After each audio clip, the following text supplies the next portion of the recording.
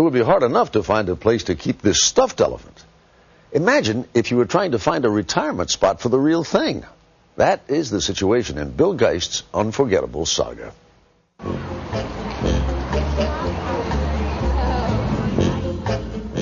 This is an elephant's tale.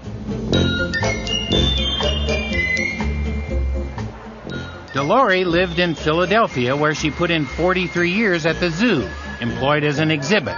Oh, look, here he comes. Here he comes. Never missing a day, but was laid off this year. Why did we come to see the elephant? Where's the elephant going? New house. There was a retirement party where her friends came to say their goodbyes.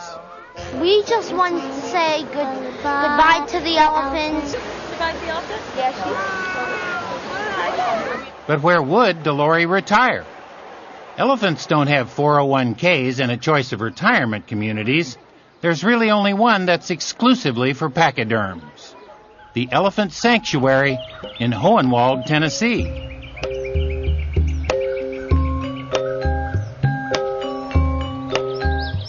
Started in 1995 by Carol Buckley and her partner Scott Blay, it has grown to 2,700 acres, a place where elephants can literally run wild, although being a retirement home, they usually walk. What we try to do is just give them autonomy, give them their life back. The only confinement that we have for them is when they're in the barn, and it's their choice to come in the barn. But we give them as much freedom and flexibility in their own life. Freedom of who they can hang out with, where they can go. If they like or dislike a keeper, that comes into effect also, and we try to accommodate them. And do they ever? The level of service is 5-star hotel quality. So if the elephants don't feel like hoofing it back to their new luxury barn, food and beverages are delivered. We bring it out on four-wheeler wherever they are because we don't want to dictate their movement and behavior. There's spa cuisine and spa treatments like apple cider vinegar foot baths. Moreover, the elephants don't ever have to perform or entertain. The public isn't even allowed in to look at them, except by webcam. 40 million hits last year. We run the risk of, one, disturbing them by bringing in people, and two, run the risk of impacting them negatively on a social level. Co-starring with Delore in this elephant's tale is Tara. Tara had a brilliant career in show business where she was huge. Still is, 8,700 pounds. Carol Buckley was her owner-manager. She and I went on the road and performed in circus for about 15 years. It was that classic traditional elephant act. The elephant runs around in a circle and then lays down, sits up, plays a harmonica, waves at the audience, all those silly tricks. In fact, she was the world's only roller skating elephant. Presenting Tara, the baby elephant! She was even on TV. That's her doing a guest spot on Little House on the Prairie. And when Tara was little, she liked it. It was fun. But as she got older, it was not so much fun anymore.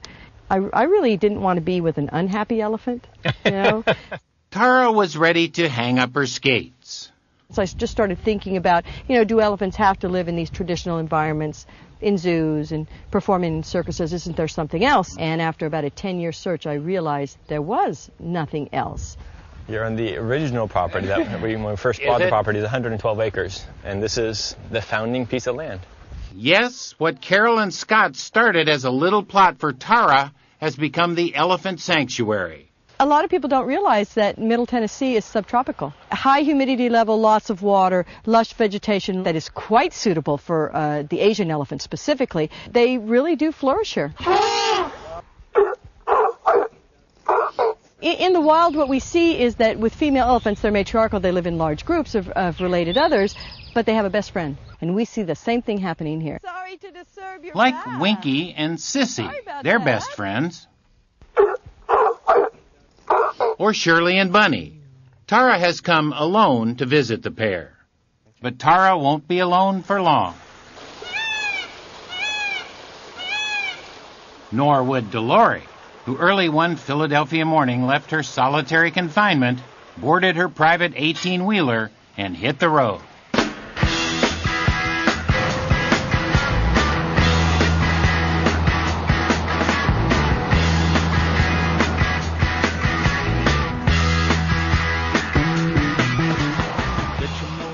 one makes elephant seat belts yet, but this custom elephant trailer was fitted with safety bars to hold passengers in place.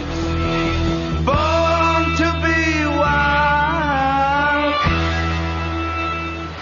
The crew, Scott from the sanctuary and Jen and Chris from the zoo, made frequent stops to fill up. They still refused to serve elephants in most restaurants, so Dolores had to eat in the truck. She got some fresh hay, carrots, apples, potatoes, beets, and some grain.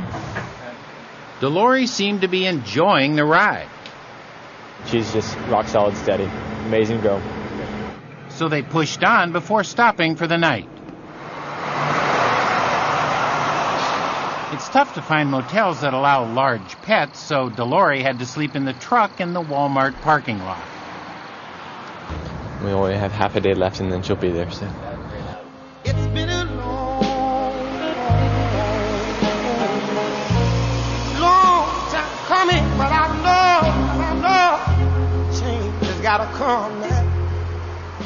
After 19 hours on the road, Dolores' ride finally pulled into the elephant sanctuary, where Tara came running to greet the truck. It was as though she'd been waiting all these years for Dolores to arrive. You got to be easy. Now, I know, but you have to be easy. But Dolores wouldn't get out. Perhaps she didn't want to get involved in a new relationship. She'd been hurt before, poked in the eye by a tusk. Oh, silly. They tried everything to coax her out. Look what I have here. Oh, goodness. Look at this. I have a watermelon here. For more than 4 hours, and nothing worked until Tara sashayed over. And their trunks touched. People, let me tell you about my best friend. He's a warm-hearted person who loved me till the end. People, let me tell you about my best friend. And these new best friends, Dolores and Tara, lived happily ever after, so far, in this pachydermal paradise. 2 retired immigrant elephants from Southeast Asia who found each other in the hills of Tennessee.